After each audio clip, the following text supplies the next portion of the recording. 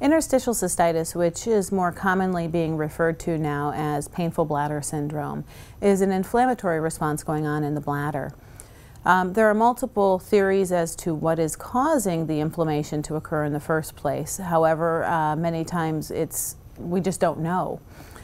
Ways in which we treat this is with dietary modifications, such as eliminating high-acid foods in the diet.